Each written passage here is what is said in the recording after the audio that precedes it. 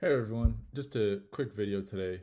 On my Google Maps, I've been very frustrated because you could see that the satellite images, they're actually images from about 10 years ago. So I was looking around and you could see that there's all these roads that are now in this actual area, but um, Google is not showing it to me. And I don't know what I did, but a couple weeks ago, this seemed like this happened, showing really outdated images. And I couldn't figure out how, but today I figured it out. So let me show it with you. So watch some other videos and they were like, oh, clear your cache, make sure your browser is up to date, yada yada. I was like, all right, none of that's helping. This is what happened. If you click in this layers and you go to more,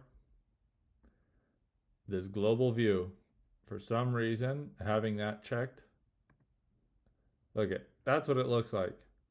Make sure that this global view is not checked. And yeah, you can get the most up to date. I don't know why, but huge difference.